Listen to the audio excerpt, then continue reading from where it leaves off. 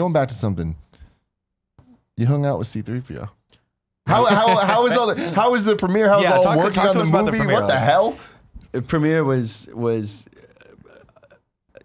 outside of the birth of my daughter is probably the most amazing night of my life. And maybe even better because the birth of my daughter was like really traumatic as well. It was like 52 hours in labor for my wife. And I was like, oh my God, doing my head in. A lot of crying happening there. Whereas the premiere was just like nothing but just like good times, just like having so much fun. And it was huge. I mean, they blocked off like 4 square blocks and they parked a giant life-size X-Wing in the middle of Hollywood Boulevard. It was awesome. I've been to premieres before. I've never seen anything like this. It was just an order of magnitude. Like I said, Star Wars, there's nothing else in the world even close to it. And it was just epic. And meeting, so I don't even know where to start. I've got so many funny stories. I just talked to Anthony Daniels. I was so cool to meet him.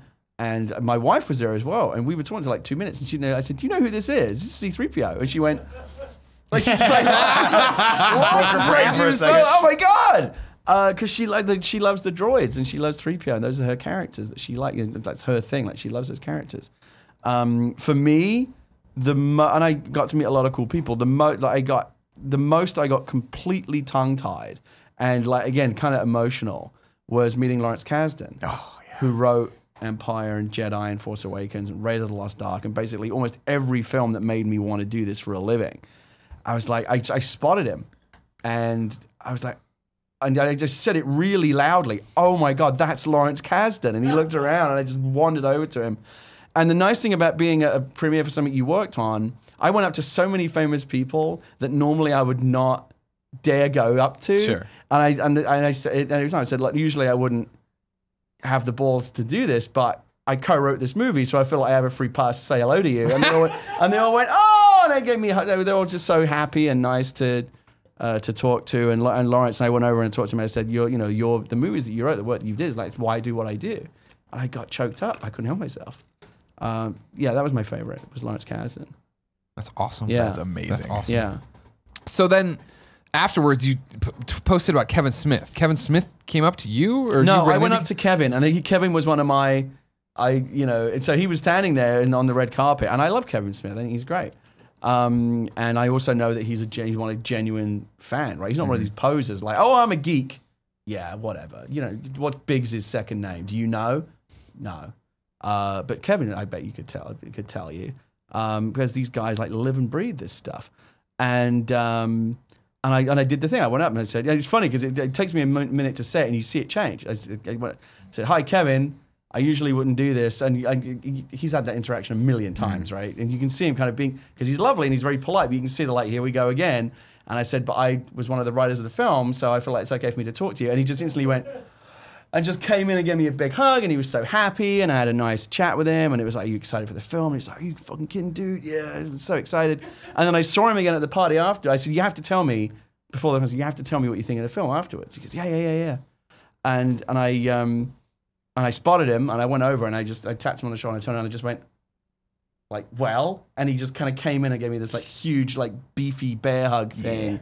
And it was awesome. And I had a similar experience with Will Wheaton, who loved it as well. And Chris Hardwick and all the kind of like the geekerati were at the premiere. Sure. Yeah.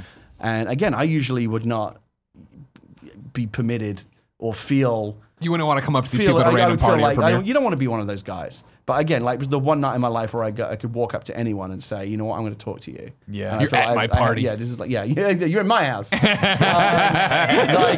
I got to do that, and I got to do that with a lot of people that the cast people I'd met. Had met Felicity and Diego and Alan and various people who worked on the movie when I was on the set briefly. But there are others that I had never met Mads, so I just like walked up to Mads and just said, "Hi, Mads." How cool is he in real life? Because he seems like one of the coolest people. One of the nicest, most gracious people I've ever met. Really? At the after party, it was fairly late, and everyone had a few drinks, and I'd already.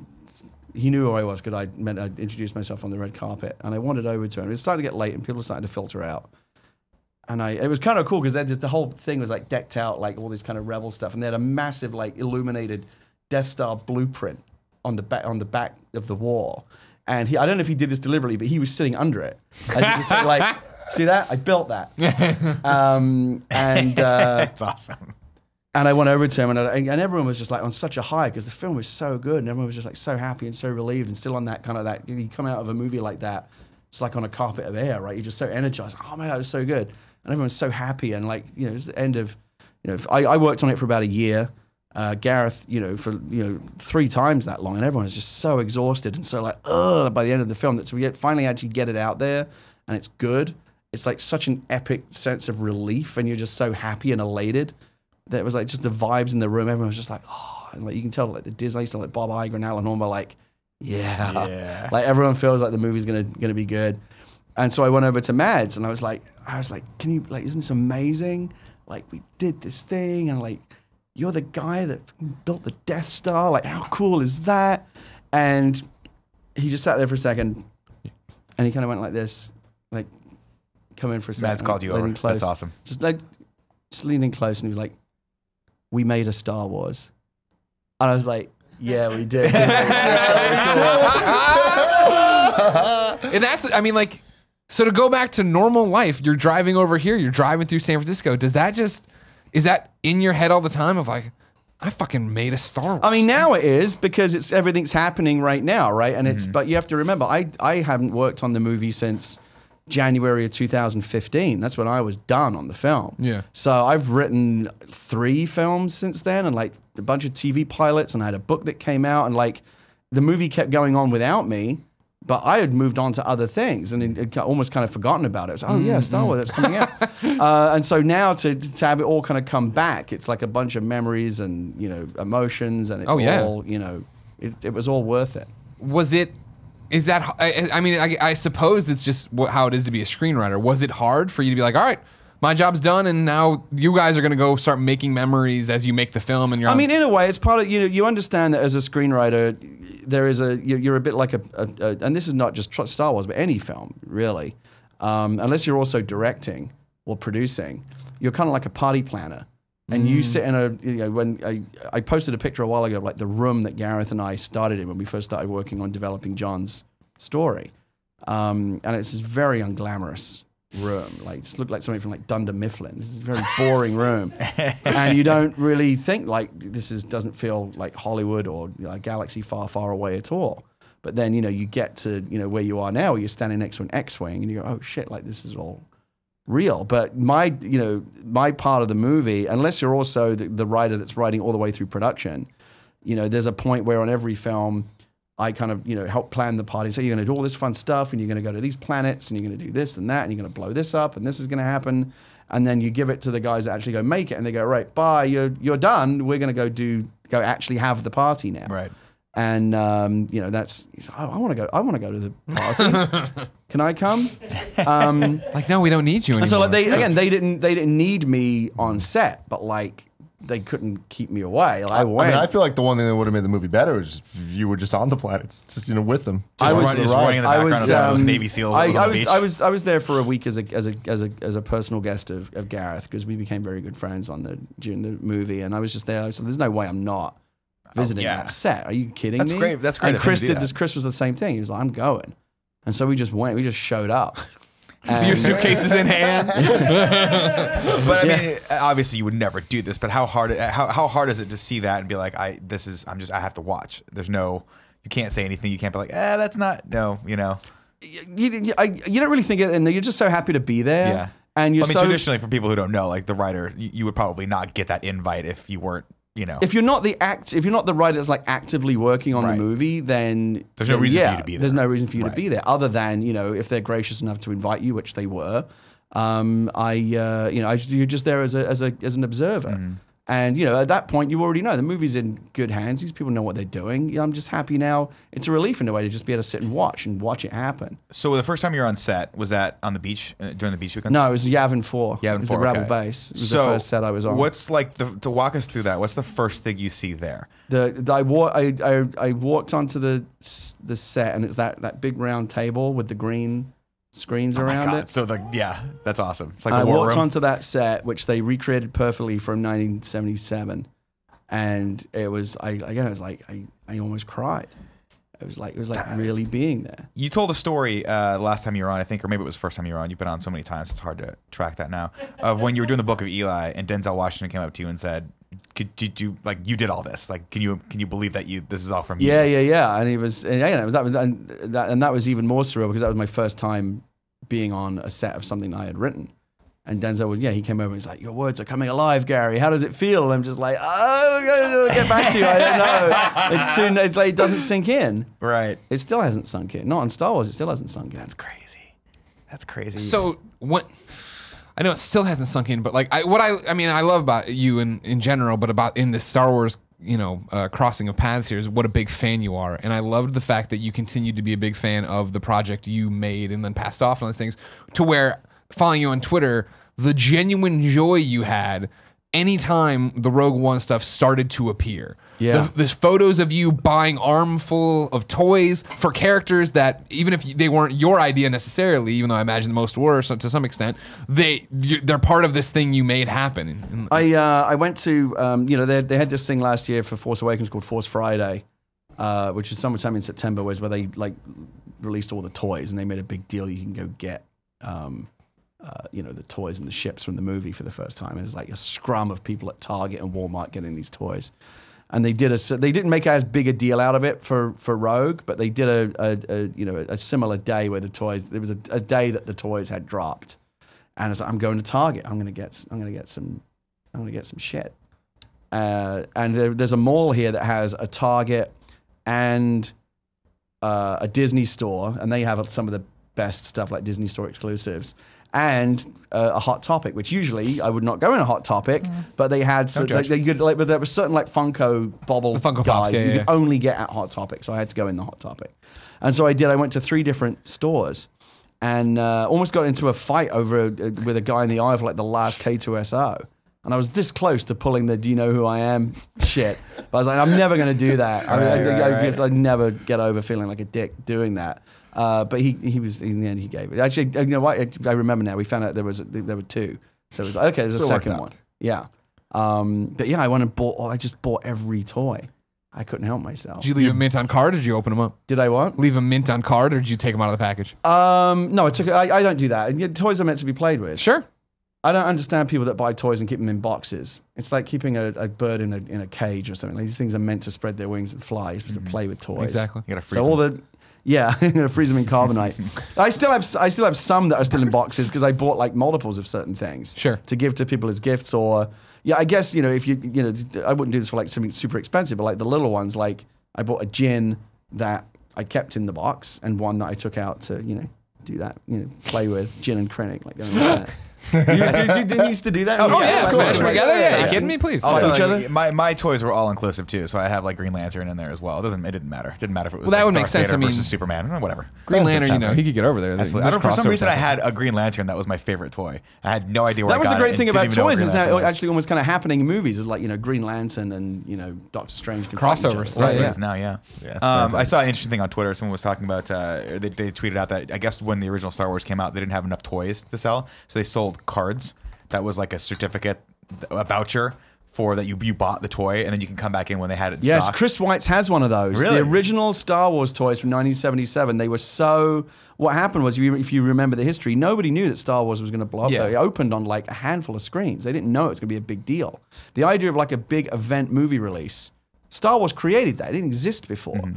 And so, the movie came out, they put it on I don't know how many screens, Pablo or someone could tell you. And it became, and suddenly, like the people at Fox are going, "Are you watching this? Are you seeing what's happening here? Like people can't get in the door. Like maybe we should put it on more screens." The next thing you know, it's a huge thing. And by the time Empire comes around, it is a huge thing. But yeah, so they didn't really. I believe they did have some toys, but like again, the idea of merchandising and toys and action figures based on the movie, Star Wars created all of that. Mm-hmm. None of that existed, and so there was so much demand for these toys that they just started issuing these cards. Like we can't give you a toy. But here's like an exclusive piece of paper that says you're going to get a toy. Yeah. And even those now are considered like collectible items to have. Chris Weitz has one. That's awesome. Yeah. Yeah, so the article, I just briefly glossed over it on Twitter, but it said something like there was some of these are selling for like thousands of dollars. There's a documentary about it on Netflix. Is there? Yeah, it goes That's through cool. it all. Hey, how they had the cardboard cut out, and it said like this guy's coming in this thing, and it was like you could put the ones you had on it, and then they had the spaces for what would be coming down the line, so you knew it was. That was always a fun thing to do with other people that watch on the movie, like whether it was me and Gareth or Chris or other people, you know, like what's your story that kind of makes you like the coolest fan? And Chris had that card. Yeah. And like Hal Hickel, who's the animation director of ILM. So like if you liked K2SO, like Hal's a big part of why you liked him because he animated and like, all the eye movements, that's all him and his team at ILM. He has a framed piece of paper, a letter from Lucasfilm on his wall from 1977 that says, "Dear Hal," when he wrote this when he was like 7 or 8 years old. Yeah. Thank you very much for your suggestions for a sequel to Star Wars. Unfortunately, we develop all of those ideas ourselves, and we don't really. But keep plugging away, and you're obviously very smart. And one of these days, you'll get there. And then years later, he has it framed on the wall because years later, George Lucas wrote on it, going, "Yeah, you made it," when he was actually working at Lucasfilm. And so, awesome. all of these people now, so many of the people that work at Lucasfilm are of the generation that grew up desperately loving this stuff, and now they actually get to put their hands in the clay and play with it. Yeah. Have you met Lucas? No, Gareth did. I never met him. This Gareth guy taking all your opportunities. Well, taking all the props. I got to learn to direct. That's the key. You got to learn how to use a camera. So that is a question of mine, right? Is that an ambition of yours eventually to kind of get more behind the camera? I mean, maybe. I mean, no, I don't know. Not necessarily as as a specific thing that I want to do. And it's something I would have to learn. I have no idea how to frame a shot, or You just get a good DP for that. Got to get a good DP. But as a way to stay on the train longer and kind of have more creative equity and in what you create, there's a number of ways to do that. But directing is certainly one of them. Yeah, That'd be crazy. yeah. You helped write a Star Wars movie. So yeah, What the but that's the thing too. hell? So I mean, I don't know if you can talk about kind of what's next for you, but I mean, obviously you're probably always working on ideas here and there. Do you know kind of what the next step is, or are you just like, you know what, I'm taking a. Well, you've been off this project for years, so you're clearly working on some other stuff. Yeah, so I'm doing a movie right now for Fox called Mouse Guard, which is based on a very popular series of comic books, kind of like little furry Jedi Knights. They're mice with swords, and they protect the other creatures of the forest. Oh, that's awesome. very popular into comic. this. You ever read it? Eisner, you should do it. Yeah. Eisner Award winning series of comic books by David Peterson. They're fantastic books. And Matt Reeves, who makes the Planet of the Apes movies, is producing it, and we're going to try and make that this year. Oh, that's awesome. Yeah. Yeah. And I continue, and I'm working on, when I was done on Rogue, Lucasfilm very kindly asked me to stick around and work on Star Wars Rebels. So I did 3 episodes of Star Wars Rebels for this current season, 2 of which already came out. I got to write the Wedge Antilles origin story, which was really cool. That's cool. That was a disgruntled TIE fighter pilot that they bust out of an Imperial Flight Academy. So I got to write that episode. Another one that was on a couple of weeks ago, and there's one more, I believe, this season. And then I did one for season 4. So I got to do some stuff in the kind of animated TV Star Wars universe as well. That's awesome. What's that process like? I imagine it's a lot more truncated than like. Did you get a lot less time to work on that than the actual story for the movie? Oh yeah, I mean you can't spend 3 or 4 years making a season of TV. You got to do one every year, and there's 22 episodes. And yeah, that's a fun process. Dave Filoni, who created the Clone Wars TV series with George, the animated TV series, is still at Lucasfilm and runs Star Wars Rebels, and is also again one of the kind of the major kind of brain trust people at Lucasfilm, and was one of the last guys to kind of really kind of learn. He was like kind of George's Padawan before George left, so like he understands.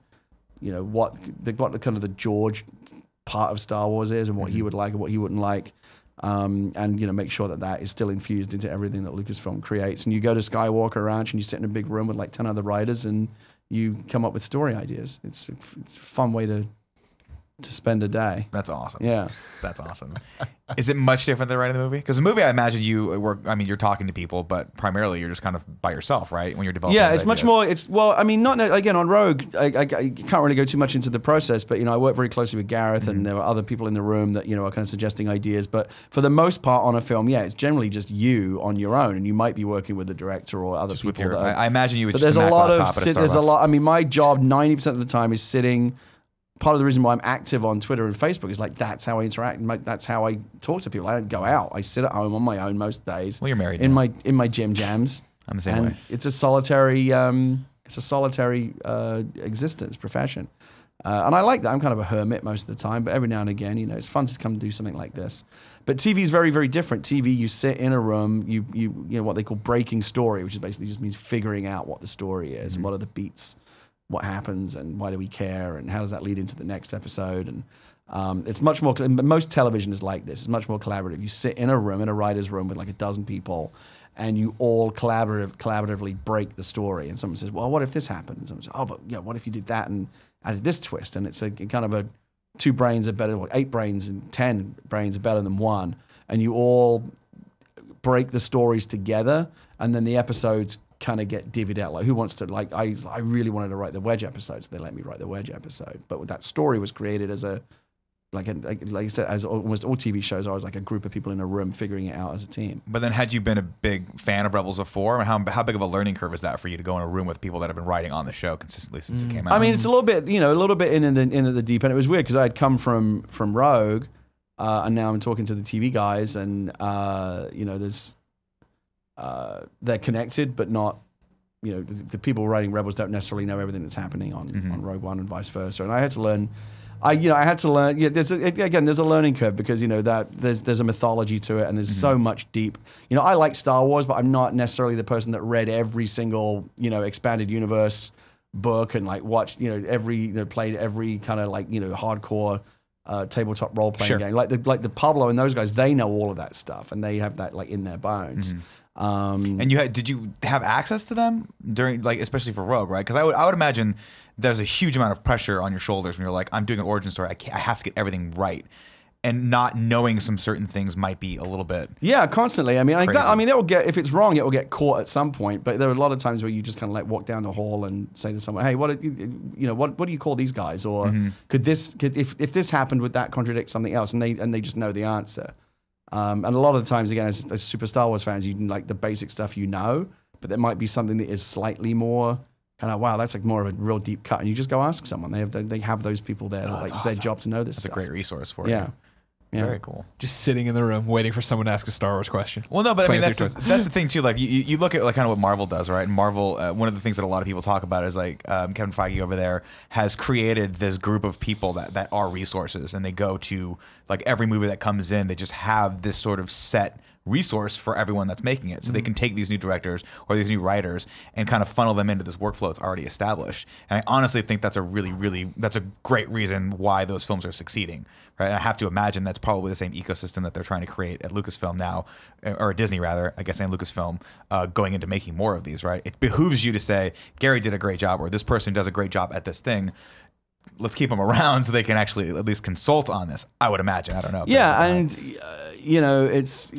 Rogue's a good example. I mean, Rogue has elements of the prequels in it. It has elements of the Clone Wars animated show. Not enough Watto, for sure. Yeah. Where was Watto? Who? Can we ask Pablo? Let's get Pablo on the phone. Where's Watto at? I'm just saying, there's always all these group scenes, people at bars. All I'm asking is in the back. Watto's just chilling. That's what you would want. I'm a Watto fan. I'm a Watto fan. That's what you would choose. That's right. No. Okay. I'm just saying no to that. Okay. That's just no. I'm not saying he needs to be a main character. I just want to nod to him in the back. Greg made his own kind of story, not origin story, but just like a continuation of Watto's life. So if you ever need thoughts, maybe I should figure out a way for you to like go and be able to go in and pitch that. There you go. It'd be a great episode of some cartoon show because he becomes a horse. But not a horse. What? The things the stormtroopers ride around on. One of them animals. A dewback. A dewback. He becomes a dewback. He becomes a dewback. But he's still sentient and he talks. This is your big idea. So Gary, maybe don't put him in a room to pitch that to anyone. Wow. I was good to your mother. But now he's a horse. That's amazing. It's his comeuppance. See, that's a lot better than what I would have pitched. I would have pitched sort of a deep, dark, alcoholic like route with him. After he lost his prize slave, he's just like, I gotta start hit the bottle as hard as humanly possible. This shows how bad things have gone though in the Empire. Oh, he went bad. Yeah, you know what I mean? Yeah, they cracked down on everything for sure.